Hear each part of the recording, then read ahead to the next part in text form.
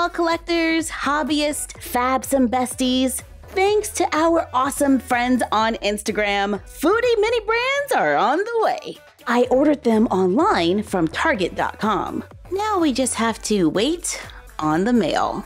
Or we can take a look at stuff we already have to build a scene.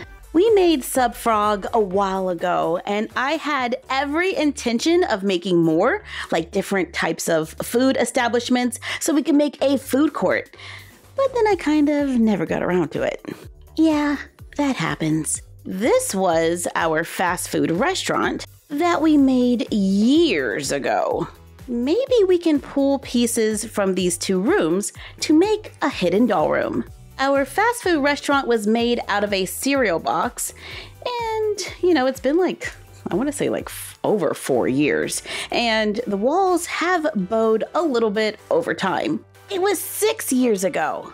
Let's take foam board. It measures 20 by 30 inches. On the 20-inch side, I place my ruler 13 inches from the edge and cut to make a 13 by 20-inch board.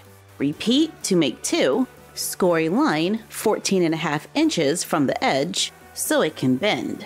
Repeat to make 2. Glue them together, making a large trifold. On another piece of foam board, I draw an 11 by 14.5 inch rectangle, cut it out.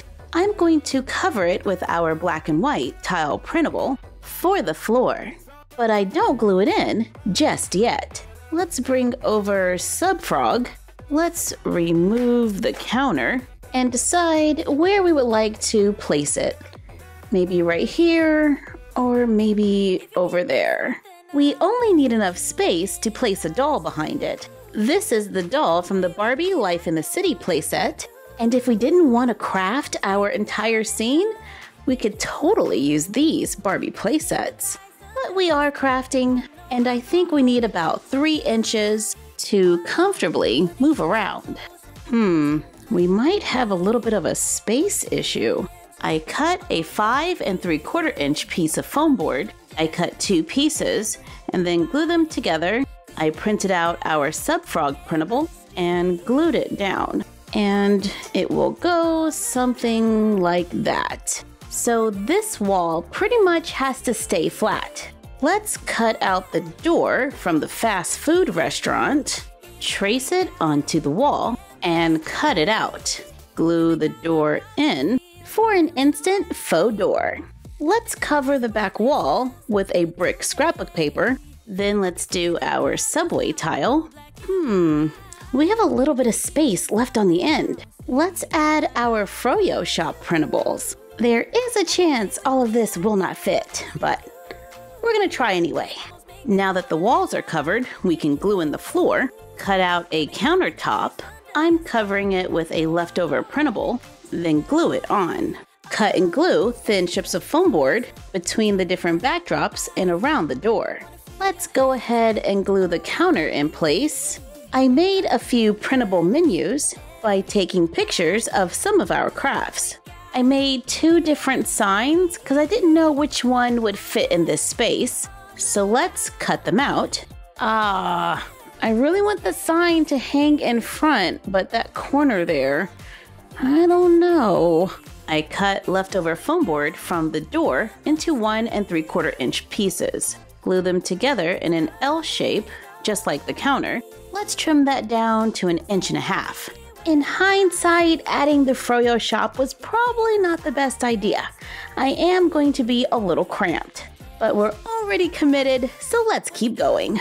Mini Frogs is gonna look a little weird because it's in the corner. The sign is going to be super small. It might not even fit. You know what? Maybe we should just take the Froyo Shop out. Yep, that's what we're gonna do. And the funny thing is, I knew this was going to happen. Recover the wall, and hopefully those bright colors won't shine through. Cover the sign with the printables for the different restaurants. Cut out and glue the menus onto the back wall. I glued 2 on this side to go all the way across. I add 3-inch strips behind the sign, then attach it to the wall. So the signs hang above. Let's remove the clear plastic from the old counter. I glued some of our printables onto cardstock. Then we're going to take the clear plastic and glue it onto the outside. Then glue it to the counter. Let's bring over our old drink dispenser, a few of our printable cups from our mini rib video, and let's add a Barbie cash register.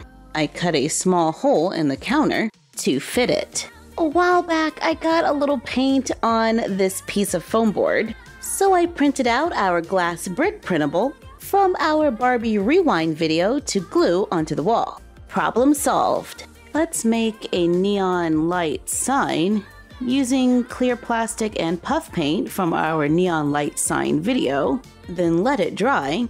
While waiting, cut a piece of foam board for the floor. I cover it with paper to match. I turn it over to the other side and score a line down the middle so it can be folded and stored inside the box when not in use. I want to use these chairs, but I don't have any more red paper to make more.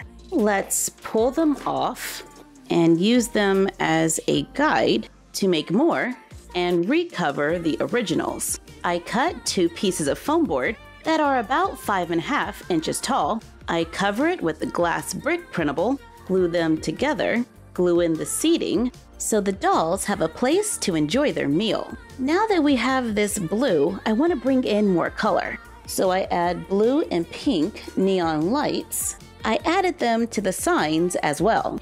Let's add a little greenery to make a hedge separating the eating area from the restaurants. Our sign is dry. It does glow in the dark, and we're going to just add it to the wall, completing our miniature food court in a hidden doll room. Let's make sure it can still fold up. We're gonna have to take the table set and lay it on its side, put it right there, fold up the floor and place it on the side, then close the side wall. Yay! This space will be perfect for our Foodie Mini Brands and all of our crafted food, like our mini rib inspired by the McRib, so our dolls won't go hungry while waiting for our order to arrive. Thank you for joining us while we made a miniature food court for our dolls. All of these printables are available for free on our blog. Just check the link down below. Like, comment, share, and subscribe. Don't forget to ring the bell and follow us on Instagram at MyFroggyStuff, the Frog Vlog, and Bella of MyFroggyStuff. And we will see you next time. Bye!